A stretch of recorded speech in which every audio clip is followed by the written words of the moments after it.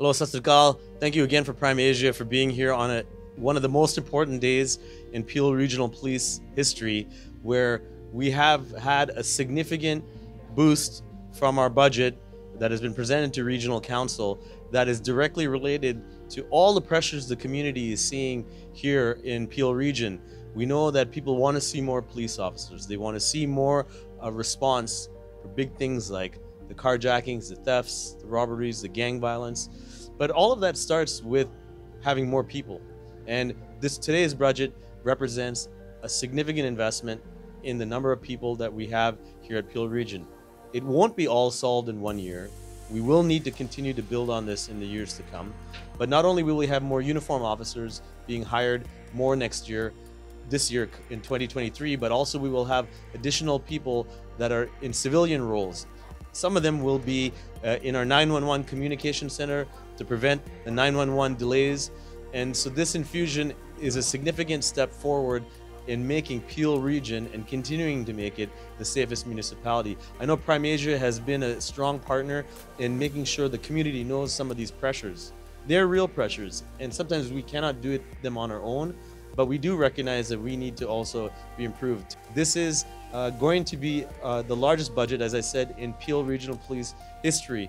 But as a growing region, with the population growth rate and everything we see, the largest airport, largest transportation hub, all the 5 major highways, and 1.5 million people, we need to be leaders in this space. And so we're thankful for today. Thank you. I think the ask today is not going to solve everything. We really need more officers, and we need more civilians. Today's ask was balancing the impact on tax dollars in the community, but also managing our ability to hire and bring people on staff. Next year, we will be back again asking for another step forward to strengthen this. And it may become more, it may be the same, but today will not solve everything. We calculate we need 300 new officers just to get to where our growth is now. And we probably, as you said, need far more civilians in the communication sphere. But we recognize we want to be thoughtful stewards of it. But next year, with the support of the Police Services Board and Council, we will continue to invest in the safety.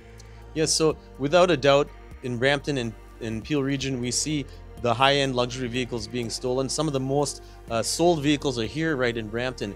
What we can see is, the budget will also assist our ability to respond, to investigate, and maybe strengthen our auto investigative teams. But we know that that's only one solution. The auto manufacturers have to come beside police and solve the reasons why it's being stolen. So on March 10th, we'll be meeting here. I know Prime Asia will be there for sure. We're going to be meeting with our stakeholders, government, auto manufacturers, the province, to find other solutions to stop it, including our border security, where the automobiles are being shipped to other countries.